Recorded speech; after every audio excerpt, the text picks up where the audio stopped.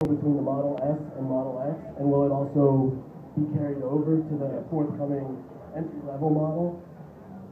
So the battery pack will indeed be common between the Model S and the Model X.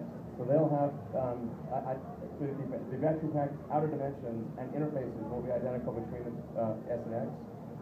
Over time, we will make some upgrades to the internals and improve the energy density, so they'll store more energy and have more capability over time.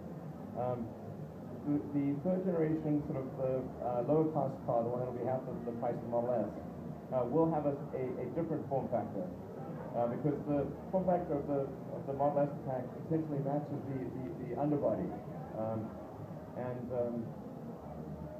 so with a smaller car you would have a smaller battery pack.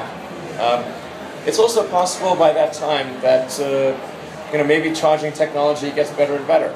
And we'll have to see several years down the road whether battery pack swap is still even relevant. And as a follow-up, just as an enthusiast, what is the benchmark for the forthcoming entry-level model? From a cost standpoint, so we're aiming for half the cost of the Model S, so a starting price of $35,000, and that doesn't include any tax credits or anything. So the Model S right now, before tax credits, is $70,000.